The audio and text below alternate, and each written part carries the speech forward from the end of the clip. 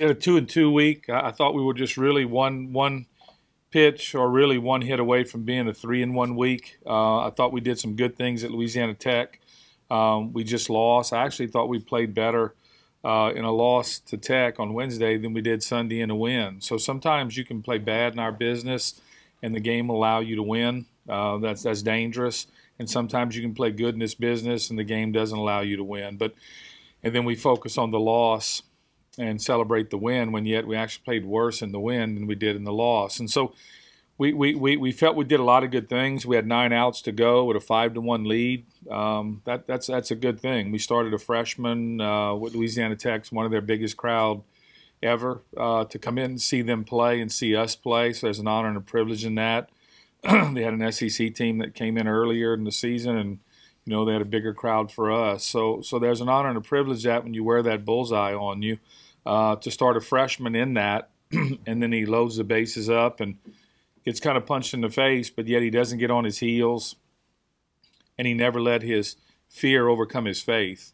And I think that's so important, not only in our professional life that we're trying to teach these kids, but also what we're also trying to teach both these men and these women is not to let their fear overcome their faith. And so when you see that happen, I was really proud of him that day, because that's a learning thing that's not as easy to learn as a pitcher.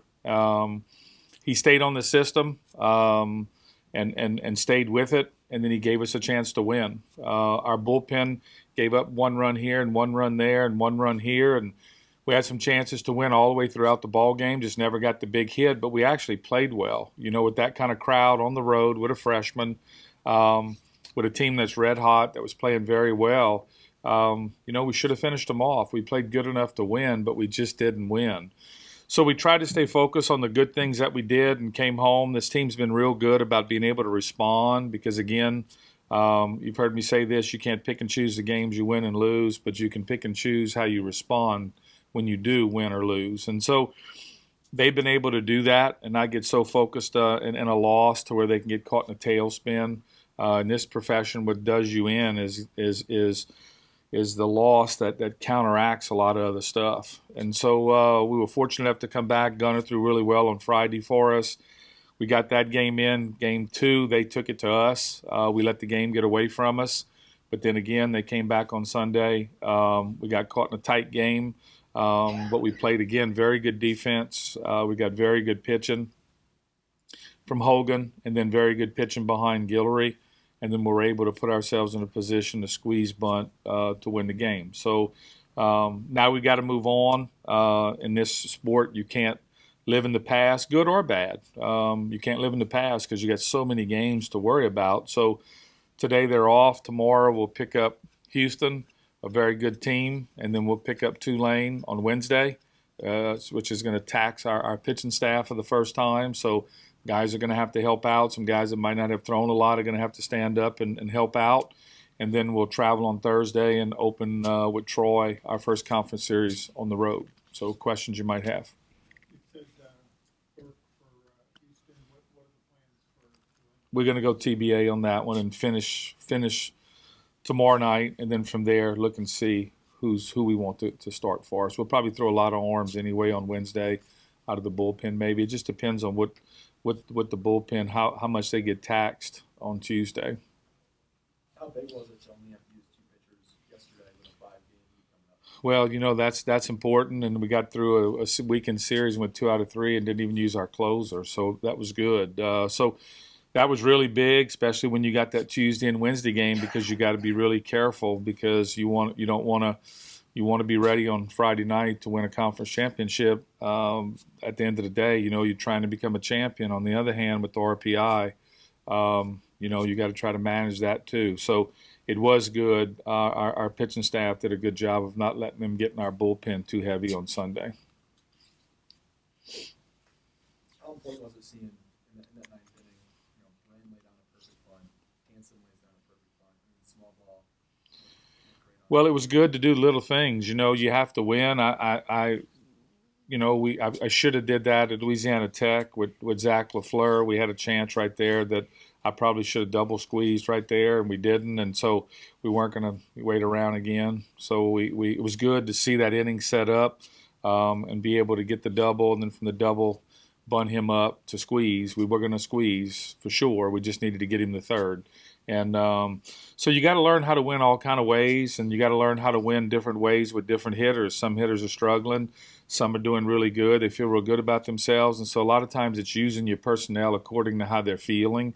I like always asking our players a question and then just kind of just looking and see how they answer it and seeing what they look like when they answer it. And he was on the on-deck circle, Handsome was, and I just called him back to the dugout and said, look, we might have an opportunity to squeeze right here. Do you feel confident you'll be able to get it down? And he answered it, not only the way I wanted verbally, which they usually all do that, but it's being able to look at them, how they answer that question. That tells you a lot. When I'll ask a pitcher, how do you feel today?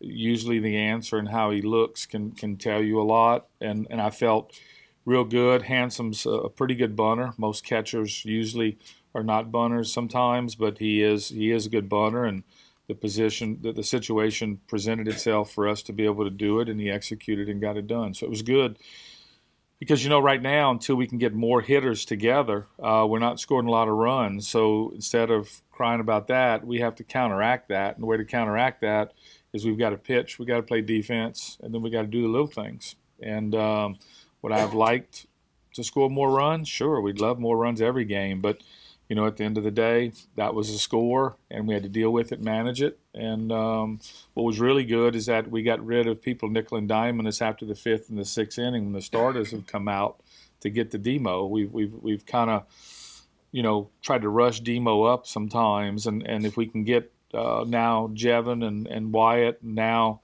with Guillory moving up to that slot for us, that's big because they can start to take now that's that 7th, that 8th, and trim some work off of Dylan.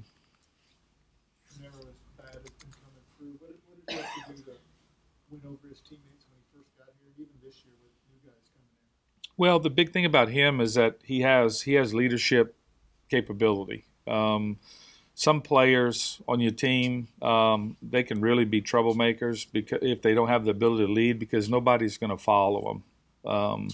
They're all alone. Those are the guys that don't scare me. The guys that scare me are the ones that have leadership ability. He has leadership ability. So him and I have worked extensively a lot from last year to this year to really try to hone in on that because, there have been some great leaders in our country, but they've led people down the wrong path. And those are the dangerous leaders. And he's a guy that has the ability, he's kind of like a thermostat, in a room. He can set the temperature in the locker room. And he can make it funny. He can make it serious.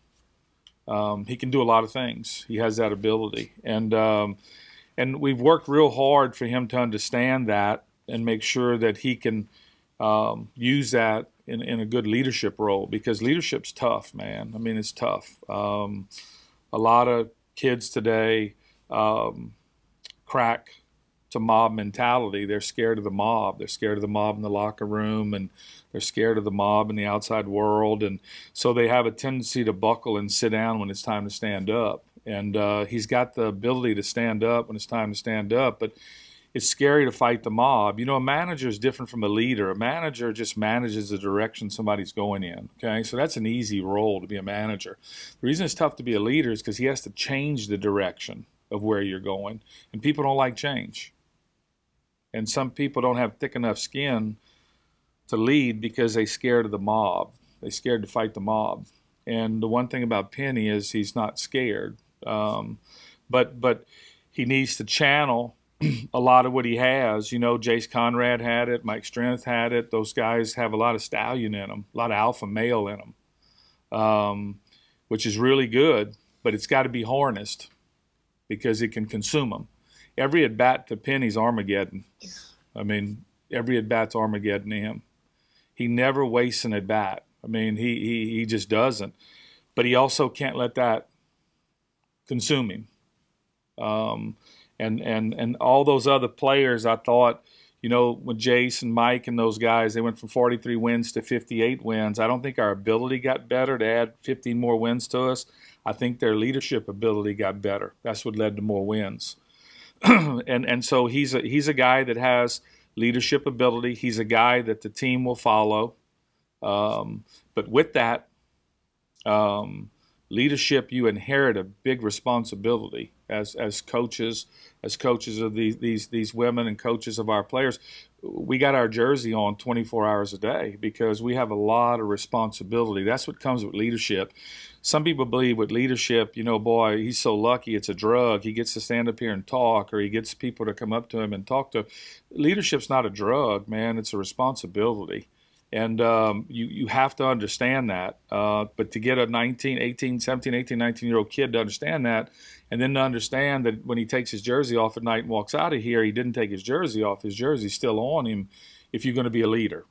And leadership's tough, man. It is tough to be a leader because you will have to fight the mob somewhere, and you're going to have to change direction. You're not just going to be able to go with the flow.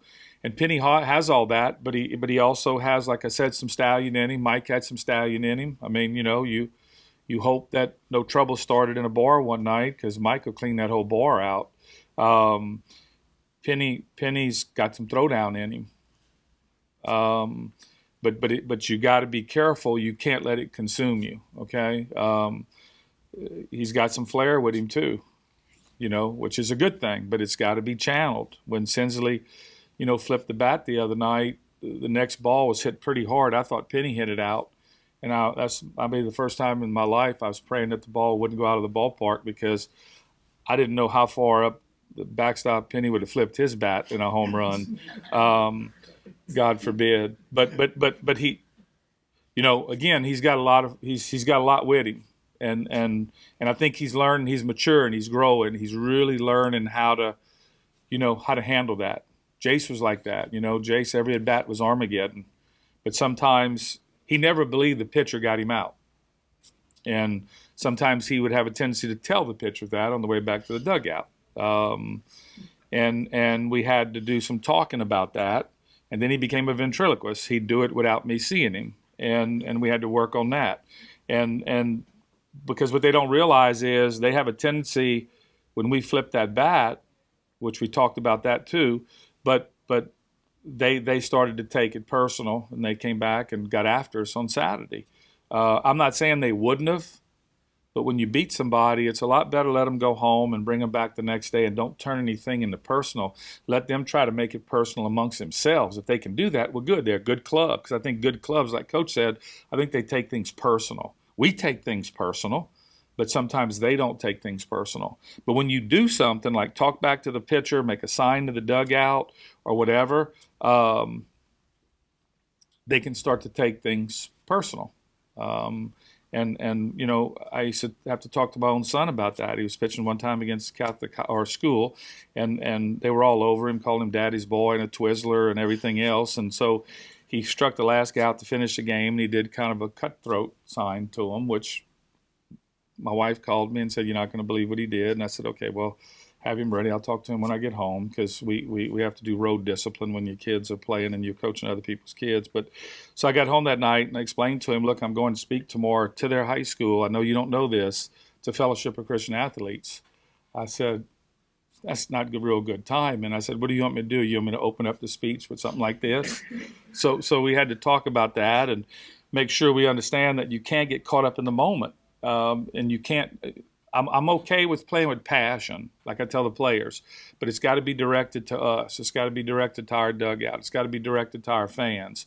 It can never be directed to an umpire or to a dugout or to an opposing pitcher, because then you're gonna wake somebody up. They're gonna take something personal, and then now you got a serious fight on your hands, and then it becomes you against them. This is not about you against them. This is for us. Like I told Steven, you hit that home run.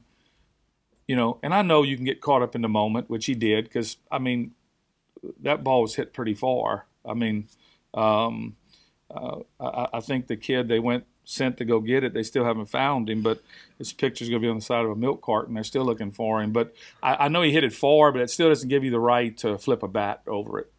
You know what I'm saying? And so now it becomes personal now. Now you wake everybody up and they hang a 10 spot on us,